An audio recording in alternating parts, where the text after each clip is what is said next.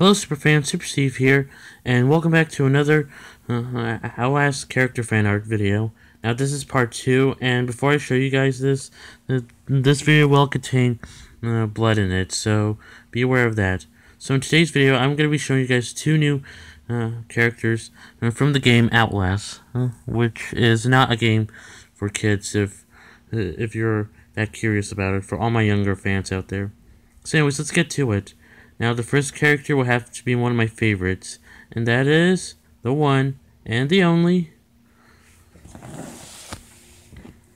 Chris Walker. So yes, here we have is Chris Walker, some kind of retired soldier from the game Outlast. And as you can see here, he's no joke. Let's take a good look around him.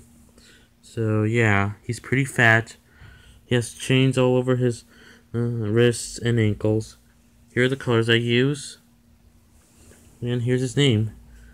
So yeah, this guy is like no joke. He's the character who rips your head off in the asylum. He's really crazy, and you can tell on the look on his face. He's very mad. His teeth are all whining out. He has no nose. So yeah. And he calls you a little pig every time you stumble upon him. So yeah, this is Chris Walker. So now that we're done with that, I'm going to be showing you guys the last character for today. And that is Richard Traeger. So yeah, here we have is Richard Traeger, a doctor in the game. And just like Chris Walker, he's like no joke. He's also very crazy. You can tell from his long toenails, his long fingernails, his giant scissors, and that vein patchy thing that he wears on his arm. So yeah, here are the colors I use, and here's his name right here.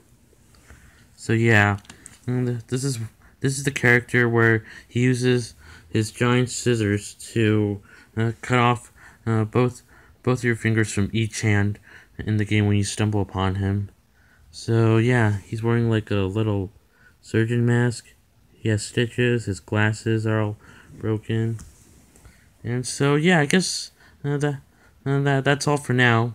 I'll be showing you guys. So hope you all stay tuned for part 3. And if you guys enjoyed this video, then make sure that you like, comment, subscribe, and click on the bell to be notified. Be part of the notification squad. And I hope you all are happy for Halloween as I am, and for Inktober. I hope that you all are like drawing some really good some really good drawings out there. So yeah, with all that being said, I'll see super fans in another super video. Super Steve, away!